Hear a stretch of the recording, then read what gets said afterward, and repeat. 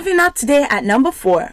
Actress Eniola Badmus has made an attempt to reconcile with Davido's baby mama, Sophia Momodu, after their recent fight over food. Sophia, who is in Atlanta, recently made a post about what she had for dinner, and Eniola shaded her, sparking a social media squabble. Moving past this, Eniola has now made a public attempt to reconcile, asking Sophia to sin no more and insisting also that they shouldn't allow the devil come between them. She posted this on Snapchat.